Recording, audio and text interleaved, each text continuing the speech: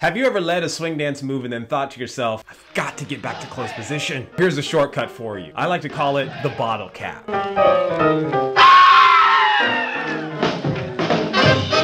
This is a challenging move. Normally when you do a pass by, you take the path of least resistance. But oh no, I had to make things difficult. I went in the opposite direction that I'm normally comfortable with, and this is the result. It's a bit tricky, but I think you can do it. If you like these kind of cool moves, I encourage you to check out my 18 taster courses below. You'll get some great technique and some more inspiration to take your social dancing to another level. I'll see you in class.